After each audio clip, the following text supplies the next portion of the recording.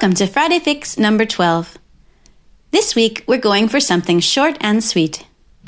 I'm loading a page from a very grammar-nerdy book I have called Things That Make Us Sick. It's a bad pun. Not sick as in unwell or uncomfortable, but sick without the K. It's an adverb, and it means the word before it is spelled wrong intentionally. Sick, S-I-C, is written in brackets to let your reader know you are aware of the mistake. You can, for example, find sick in newspaper articles. If someone has provided a written statement and has made a spelling error, the newspaper needs to copy exactly what they wrote. So they use sick. I always thought it was an abbreviation for spelling is correct, as in not actually correct, but copied correctly from somewhere where there was a mistake. It turns out, sick is a Latin word that's part of a longer phrase, meaning, it was written that way. Or like, hey, leave me alone. It was like that when I found it. I've put a link in the description to some humorous interpretations for anyone who would like a little extra challenge. Anyway, page 36, Things That Make Us Sick. On this page, you can find 3 things that trip up native speakers just as much as other English language learners. Number 1, than and then. Depending on your accent, these 2 words might not sound very different. But the spelling and meaning are definitely not the same. Than with the A is used when you're comparing 2 things. It usually comes after an adjective or an adverb. At this time of year, every day is 4 minutes longer than the one before. Then, with an E, tells us about a specific point in time.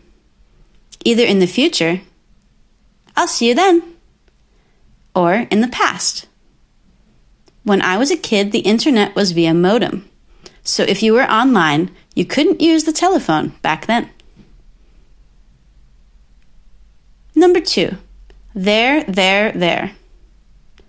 There with an apostrophe is a contraction. 2 words smushed together with letters removed.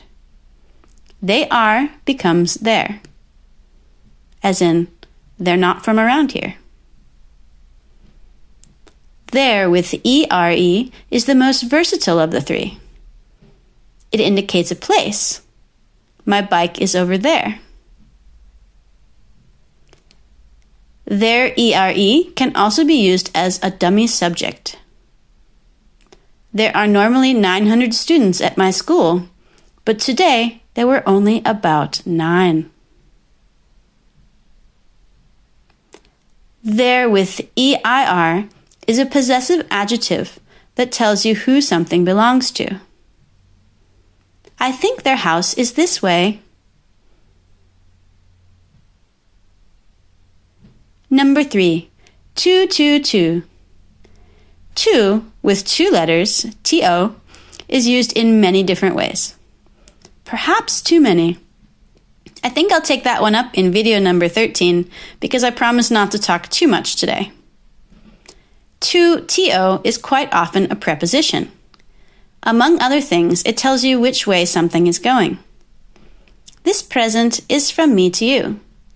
Or, it's Friday, but I'm tired, so I'm going straight to bed. This same 2 is also used for infinitives. It's fun to make videos, but I don't like to hear the recording of my voice. 2 O's, 3 letters in all, means also or too much. It's fun finding silly pictures too.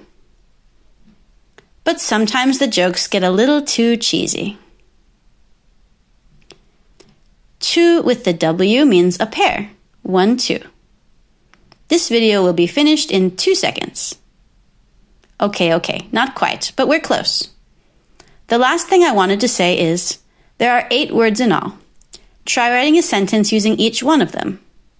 They're going to be challenging at first, But if you put your mind to it, then you will figure them all out. Be safe out there. Happy Friday.